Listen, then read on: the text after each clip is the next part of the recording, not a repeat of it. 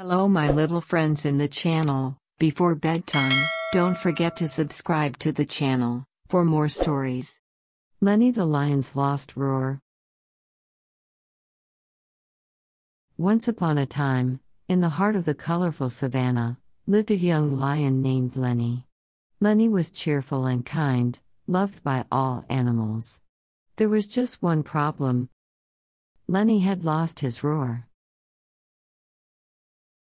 One morning, Lenny woke up and tried to let out his usual, "Good morning, Savannah." But no sound came out. He was shocked and tried again, but all he could manage was a tiny squeak. Lenny was worried. How could a lion protect his friends and Lee without his mighty roar? First, Lenny went to see Gigi, the wise old giraffe. "Gigi, I've lost my roar.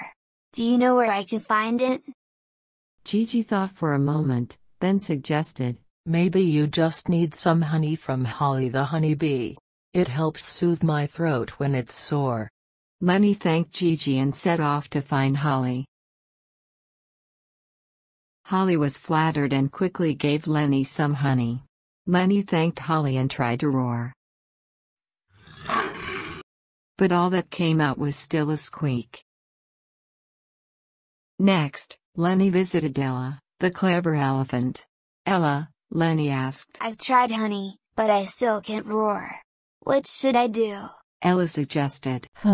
Perhaps you need to exercise your voice. Try yelling into Echo Canyon." So, Lenny journeyed to Echo Canyon and yelled with all his might. But all that echoed back was the same tiny squeak.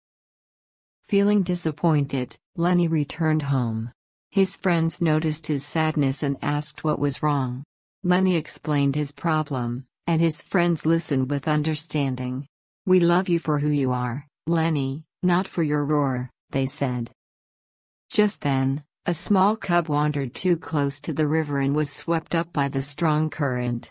Lenny saw this and knew he had to act fast. He wanted to roar, to call for help, but all he had was a squeak. But Lenny didn't give up. He ran along the riverbank, keeping pace with the cub. He leapt across rocks and plunged into the water, finally reaching the cub. With a mighty effort, he managed to pull the cub to safety. As Lenny and the cub returned, all the animals cheered. Lenny felt a warm glow inside. He realized that he didn't need a roar to be brave or to lead. His actions spoke louder than any roar could. From that day forward, Lenny might not have had a roar, but he was the bravest lion in all the savannah. And whenever anyone needed help, they knew they could count on Lenny, the lion with the heart of a hero. And so, the story teaches us that it's not our voice but our actions that truly define who we are. The end.